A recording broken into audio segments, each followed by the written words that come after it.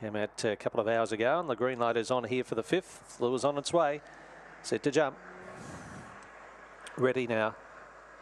And away in racing 2, missing it off the inside was Lover Collision. Good pace out towards the centre there. Dundee Silk, Nisa Giblet began fast. They go up to the front here. Out deep, Hurricane Miami, Coolstone the inside. Next was Lover Collision, Sonic Semi and Sojo Mac well back. They turn for home. Dundee Silk the leader, or running right off the track. Lover Collision back in the field, and now Nisa Giblet, Hurricane Miami swept to the lead, but Nisa Giblet races clear and goes on to score over Hurricane Miami, who was getting tired.